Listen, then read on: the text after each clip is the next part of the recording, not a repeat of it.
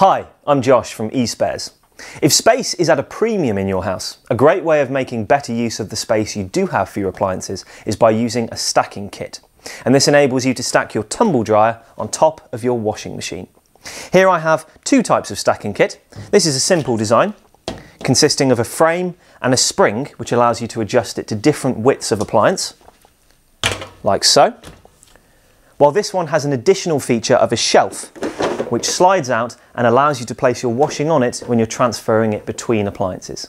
It also has a belt so that you can secure the appliances together. The idea of a stacking kit is to more evenly distribute the weight of the tumble dryer across the top of the washing machine, instead of concentrating it in one place where it could cause damage. You can only stack with machines that are front loading, and we do recommend that you only do it with machines from the same manufacturer or from the same manufacturing group. In this case, I'm stacking an LG tumble dryer on top of an LG washing machine. So, the first thing you need to do to get stacking is remove the legs from the tumble dryer, and this is to stop it from wobbling once you've got it up on top of the washing machine. If your tumble dryer is fairly lightweight, such as this one, you can usually just lean it to one side and unscrew the legs from the bottom. However, if it's a heavier machine, we recommend you lean it all the way onto the floor, onto a piece of cardboard or material where you can unscrew all the legs in one go.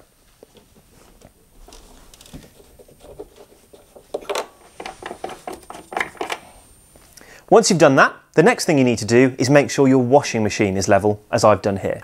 And the way you do that is by unscrewing or screwing in the legs that are on the bottom of it to give your tumble dryer a firm and sturdy base to sit on.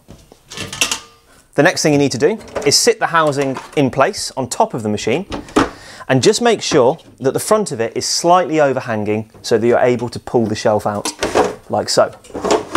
For the next part of the process, I'm going to need a second pair of hands,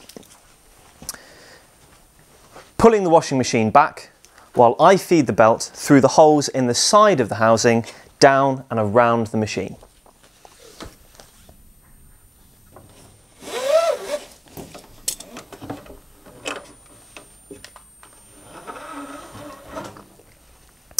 The next part of the process is probably the most difficult, and we've got to lift the tumble dryer up onto the housing on top of the washing machine. And obviously for this, I'm going to need an extra pair of hands.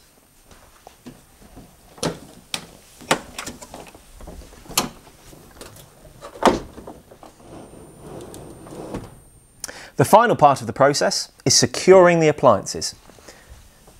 So I'm just going to pass the strap up over the top of the tumble dryer and pass the end of it through the closed hole in the fastener cover, like so, before placing the strap through the fastener. Then you just need to tighten it up.